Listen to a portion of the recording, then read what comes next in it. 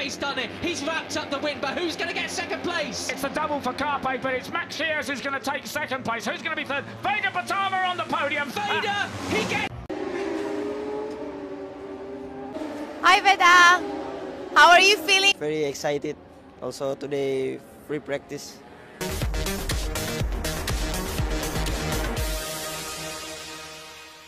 Check it.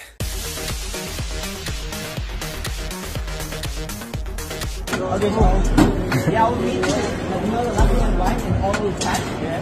Me as well. I know the same as like you.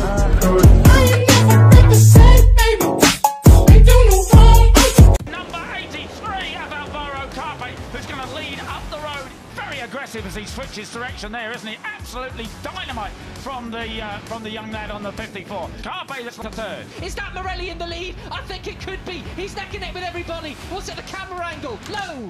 Keeler's into third. Oh my goodness. Morelli leads. Carpe, he's going to win this one. He got the drive. Brilliant. In the last corner, I was so close to them, but... Veda Ega Pratama mengetuk pintu panggung balapan Eropa.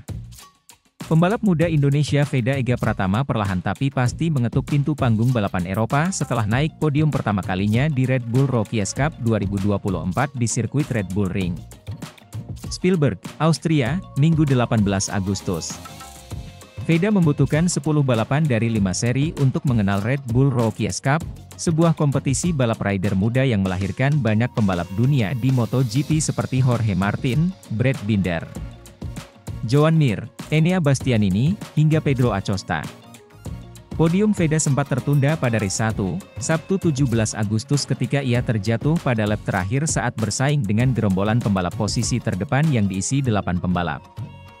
Saat itu, tanda-tanda performa Veda akan membuahkan podium sudah terlihat karena kecepatan motornya sangat baik hingga memasuki lap terakhir.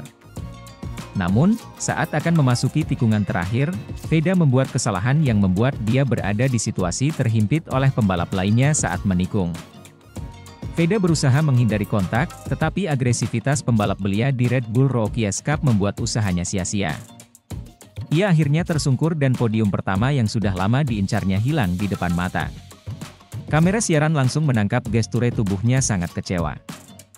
Ia berkali-kali menggelengkan kepala seolah tak percaya podium pertamanya lenyap. Saya merasa dalam balapan ini jauh lebih baik dari sebelumnya di Red Bull Rookies. Tapi saya tidak beruntung hari ini di lap terakhir, kata Veda setelah balapan, dikutip dari laman resmi Red Bull Rookies Cup, Selasa. Saya mencoba untuk memperebutkan podium tetapi saya jatuh di tikungan kedua menuju tikungan terakhir. Saya mendorong dengan sangat keras, saya sedikit terjepit tetapi itu juga kesalahan saya karena saya terlalu banyak tergelincir di belakang, tambahnya. Ketidakberuntungan pada hari pertama di Red Bull Ring membuat dia belajar bahwa podium pertamanya di Red Bull Rookies Cup akan segera didapatkan apabila fokus dan ketenangannya terus terjaga hingga garis finish. Persaingan di Red Bull Rookies Cup menuntut semua rider untuk memiliki fokus, ketenangan, teknik, dan fisik yang sangat baik di setiap balapan. Pasalnya, semua pembalap di ajang ini memiliki pace kecepatan yang setara sehingga persaingan setiap balapannya sangat ketat. Situasi ini membuat rombongan pembalap di posisi depan bisa diisi 5-10 pembalap sehingga setiap pembalap yang membuat kesalahan sedikit pun akan menuai petaka, entah kecelakaan atau mundur jauh ke posisi belakang. Pembalap 15 tahun itu akhirnya memperbaiki penampilannya pada race 2, Minggu 18 Agustus saat balapan dengan 16 lap digelar lebih dini dari balapan utama MotoGP di sirkuit yang sama. Still work to do. He's still lying back in him do something special. He's the points leader at the moment, but there is Marco Morelli. He was in Assen, so he's had a bit of a mixed bag in between, but he can see he's already had 2 victories this year. Yeah, exactly. That's his form right now. Well, that's right. He is right, and as he said, it's, you know, this track has already 1-4-8 while has Rico Salmello. He starts from pole position. Thompson, Ramersdorff and Uriarte. Stand-up Austria. Your man's in 8. Good stuff from our Redbull. More and more crazy towards the end of the race. I really had a great time, and he said, I'm just going to try and do the same thing again, but make back there in 3rd place.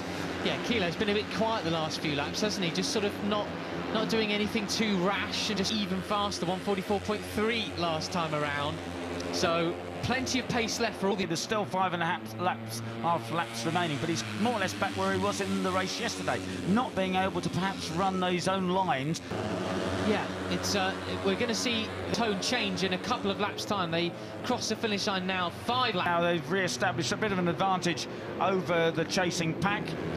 Kile's moved up into second place, but it's still Carpe out front generally. He is, and I mean, you know, he did this last position now as the Italian, as we see Peroni go over track limits on the end to exit any pieces that may fall in their favour. They're a second and a half behind, actually, than your leaders, so they could well be catching them up come the end.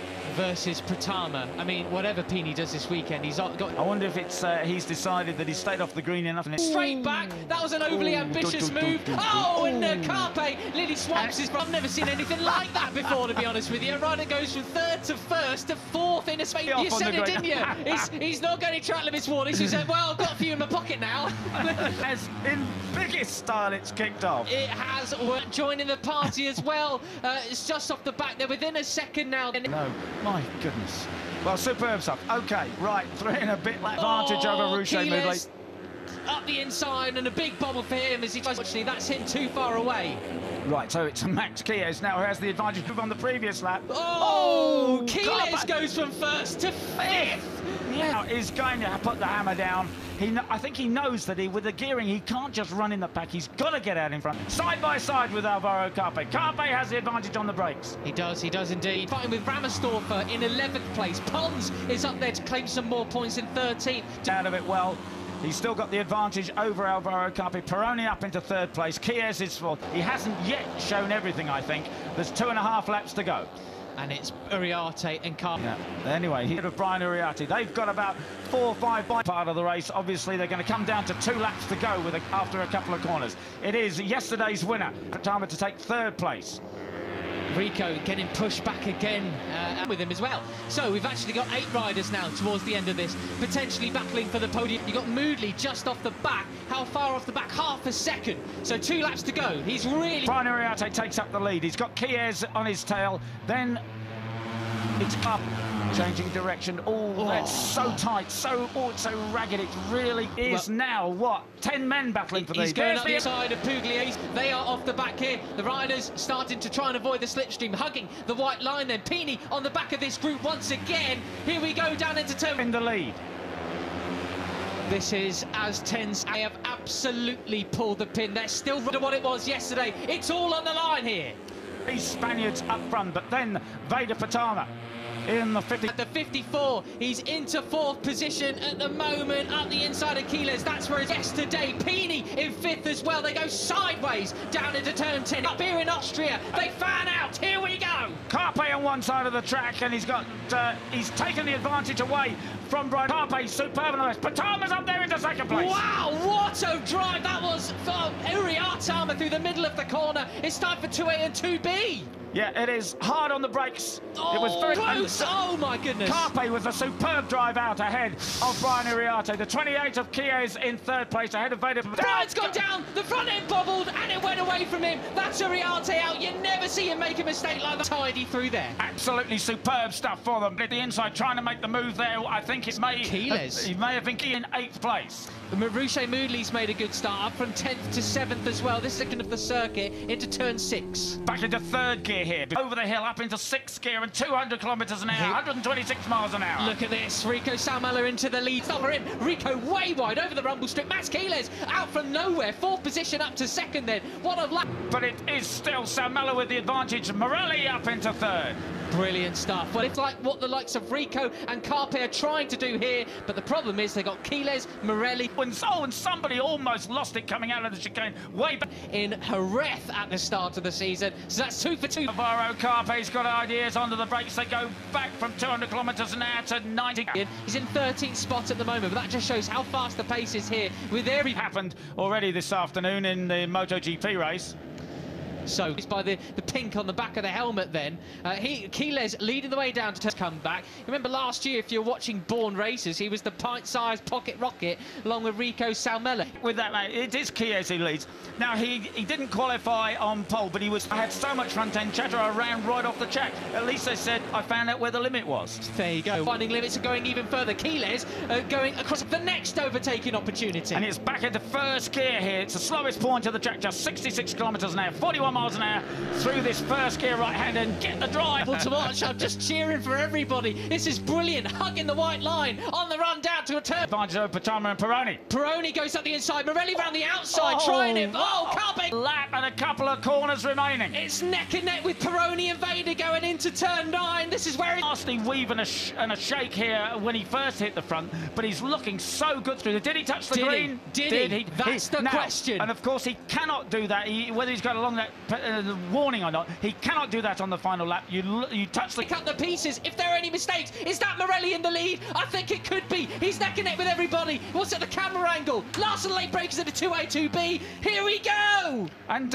Quiles is coming. Quiles is still coming. He's there. He's on the back of them. Surely he can't pull off a miracle here. Goodness me, what a return that would be. Morelli into second place. Carpe still the advantage. Marco Morelli in second, but he didn't get the drive. Oh, look at them, 3 abreast. Oh, 3 abreast. Keep it sensible, boys. Into turn 4, it's Carpe versus Morelli out front. Will they? Who's going up there? Quiles into third. Oh my goodness. Well, you said he couldn't do it. He must have heard that because he has. He's gone in. Carpe runs it wide. There is a few bike lengths, Peter. Is it too late?Uriarte there is back into third place. He's got back in front of Quiles. He knows that this is the battle for the points lead. This is the battle for the championship. They're in third and fourth place, while Carpe and Morelli deal at the front. Here we go, Peter. Morelli, will he outbreak him? He looks for the through there. Oh no, Guido Pini, my mistake. But let's pay attention back to the. It's Quiles in second place, ahead of Peroni and the 54 of Veda Pratama. Surely it's going to be sorted out between. He's only got 2 corners to hold it together. He's brilliant through these 2 corners. Surely it's too far. It's too far. Cross Peroni. This is it. Carpe's done it. He's wrapped up the win. But who's going to get second place? It's a double for Carpe, but it's Max Shears who's going to take second place. Who's going to be third? Veda Pratama on the podium. Veda, he gets it. His first podium in Rookies Cup. He's done it. Absolutely brilliant. Well, it all came up. Veda Ega Pratama jadi pemuncak Rookies terbaik di Red Bull Rookies Cup 2024 setelah seri Asen. Bos KTM siap bajak digadang-gadang jadi penerus Pedro Acosta. Setelah melalui serangkaian balapan sengit di Red Bull Rookies Cup 2024, nama Veda Ega Pratama semakin dikenal di kalangan pecinta balap motor. Pembalap muda asal Indonesia ini berhasil menunjukkan performa gemilangnya dan kini menjadi pemuncak klasemen Rookies terbaik setelah seri keempat. Keberhasilan ini tidak hanya mengukuhkan posisinya sebagai salah satu pembalap muda berbakat tetapi juga menarik perhatian besar dari tim-tim papan atas termasuk KTM. Veda Ega Pratama memulai musim ini penuh semangat dan determinasi. Pada seri pertama, ia menunjukkan kemampuannya dengan finish di posisi 10 besar, sebuah prestasi yang cukup mengesankan untuk seorang Rookies. Konsistensi Veda semakin terlihat pada seri-seri berikutnya. Ia terus mengasah keterampilannya, memperbaiki catatan waktunya dan belajar dari setiap balapan. Pada seri keempat yang berlangsung di sirkuit Assen Belanda, Veda tampil biasa meskipun menghadapi persaingan ketat dari para pembalap lain, memastikan dirinya sebagai pemimpin klasemen Rookies terbaik. Prestasi ini semakin mengukuhkan reputasinya sebagai pembalap yang patut diperhitungkan di ajang Red Bull Rookies Cup. Keberhasilan Veda tidak luput dari perhatian para petinggi di dunia balap motor, terutama dari kubu KTM. Pit Bierer, CEO KTM, menyatakan kekagumannya terhadap talenta muda ini. Menurut Bierer, Veda memiliki potensi besar untuk menjadi pembalap top di masa depan. Kami telah mengamati Veda Ega Pratama selama beberapa waktu. Performa dan konsistensinya sangat mengesankan. Dia memiliki semua yang kami cari dalam seorang pembalap muda, ujar Bierer menambahkan bahwa KTM berencana untuk membajak Veda dari timnya saat ini dan memberikan kesempatan untuk berkembang lebih jauh di bawah bendera KTM. Pembalap Indonesia Veda Ega Pratama tampil mengesankan selama perhelatan Red Bull Rookies Cup. Pembalap Indonesia Veda Ega Pratama mampu catatkan hasil impresif selama race 2 hari. Pada race pertama, Veda Ega sempat merangsek ke posisi terdepan dan sempat memimpin balapan. Padahal Veda Ega Pratama belum pernah berlaga sebelumnya di sirkuit Assen. menunjukkan kalau ia memang cepat beradaptasi di balapan Eropa yang terkenal keras. Ia akhirnya finish di posisi 4, hanya kalah 0,6 detik dari pemenang balapan. Sementara di race 2, Veda Ega yang start dari posisi 12 sempat berusaha naik ke posisi 5 besar, tapi ia lama tertahan di rombongan kedua selama race kedua Red Bull Rookies Cup Belanda. Alhasil ia tertinggal dari rombongan terdepan. Veda Ega harus puas finish di posisi ke-7 atau pemimpin di rombongan kedua. Veda Ega terus menjaga hasil konsistennya selama musim debutnya di Red Bull Rookies Cup 2024. Usai seri Red Bull Rookies Cup Belanda, Veda Ega mampu mengumpulkan 61 poin. Saat ini ia duduk di posisi 8 klasemen pembalap. Seri berikutnya Red Bull Rookies Cup akan digelar di sirkuit Red Bull Ring, Austria pada 17 hingga 18 Agustus mendatang.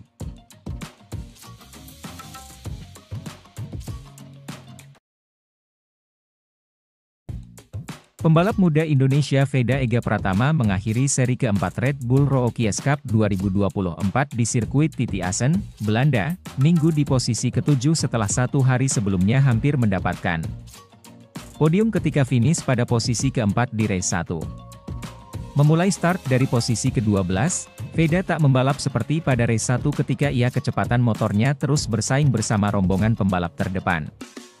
Veda cukup lama menghuni posisi ke-8 pada balapan 15 lap itu sebelum kemudian ia naik 1 tingkat ke posisi 7 pada lap 7, di bawah 6 rombongan pembalap yang sudah jauh di depannya. Pada lap ke-10, pembalap 15 tahun itu turun ke posisi ke-11. Ia lalu naik ke posisi 9 pada lap ke-10 sebelum kembali turun 1 tingkat ke posisi 10 pada lap 13. Memasuki lap terakhir, pembalap asal Gunung Kidul, Daerah Istimewa Yogyakarta, DIY, itu naik ke posisi 8 dan akhirnya dapat mengunci posisi 7 setelah mengalahkan pembalap Australia Charter.